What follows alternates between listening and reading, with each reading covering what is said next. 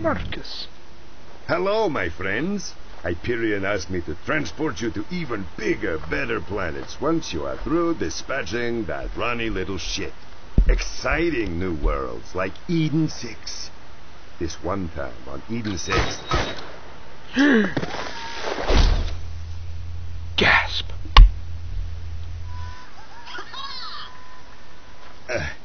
If it took more than one shot, you weren't using Jacobs. You know, I wasn't programmed for direct combat.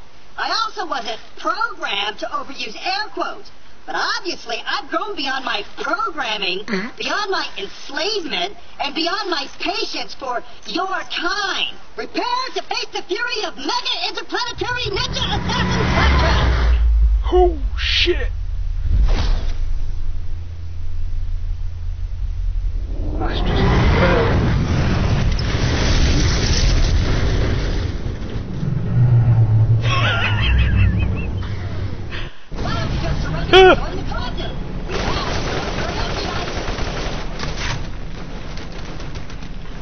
Wait, where the hell's he going?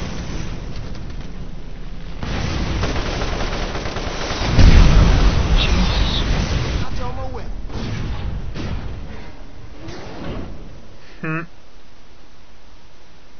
Goodbye, travelers!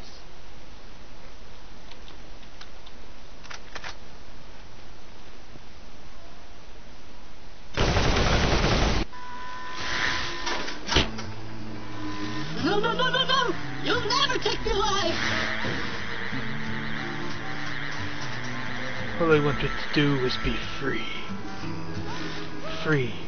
Like the buffer. Mark my words! I'll gut every last one of you with my bear clamps and wear your scalps as a chalky flesh derby! Never give up, brothers and sisters! Fulfill your destiny of the revolution! Wait, just don't go down. Murder! Death! Kill! Annihilate! Exterminate! What's happening to me? I'm afraid! My mind is going! I can feel it! My mind is going! He seems There's no question dazed. about it! I can feel it! I'm afraid! Dude, I wouldn't kill him. Hello, traveler!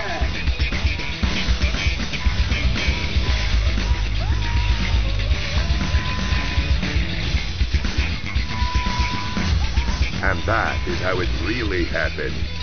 Except the part about me getting stood up by that crazy bitch. I just made that up to keep the ladies hanging around.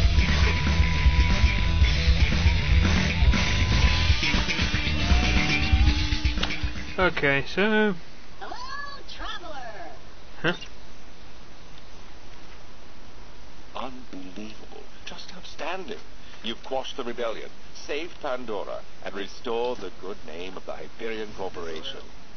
Unfortunately, you've also voided that Claptrap's warranty. So, now you're stuck with him.